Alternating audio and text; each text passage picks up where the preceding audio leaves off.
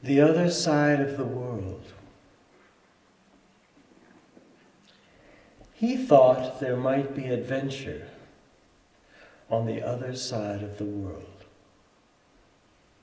past the silly stone pillars of the cul-de-sac, and out beyond the well-edged lawns that made his mind ache and his soul grieve as he drove by.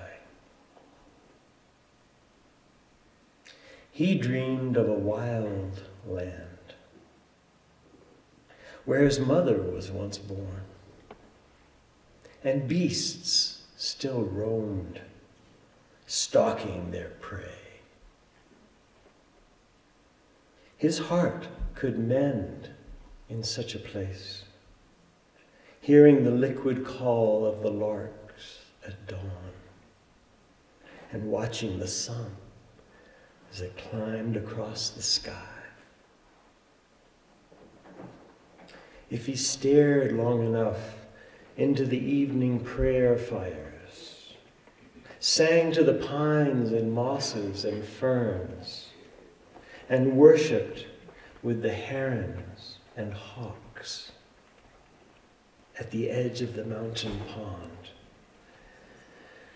the sickness of his spirit would heal,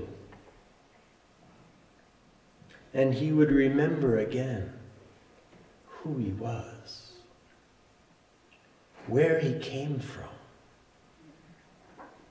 and what he must do next.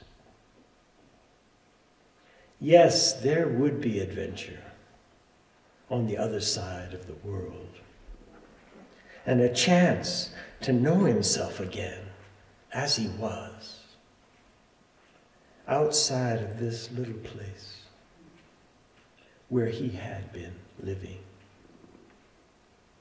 A chance to set himself free.